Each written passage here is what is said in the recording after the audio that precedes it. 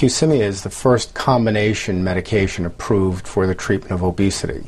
This is a medicine that, when it's taken by the average person who needs to lose weight, will lose about 8 to 10% of their body weight. That's a better result than we've seen with previous treatments for obesity. And this is for people who have medically significant weight problems, not for someone who wants to lose 10 or 15 pounds to look good.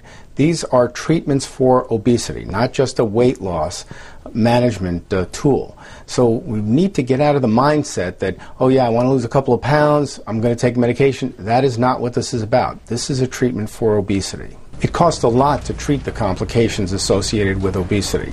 Depending upon the study you look at, somewhere between $3,000 and $5,000 more per year for someone who's obese compared to someone who's of normal weight.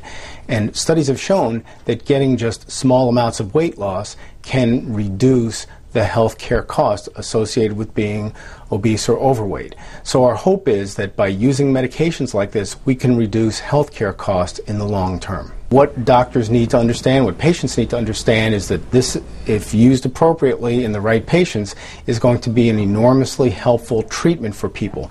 We've had a treatment gap between diet and exercise and surgery, where nothing existed. And there are many, many people, the majority of people are in that area.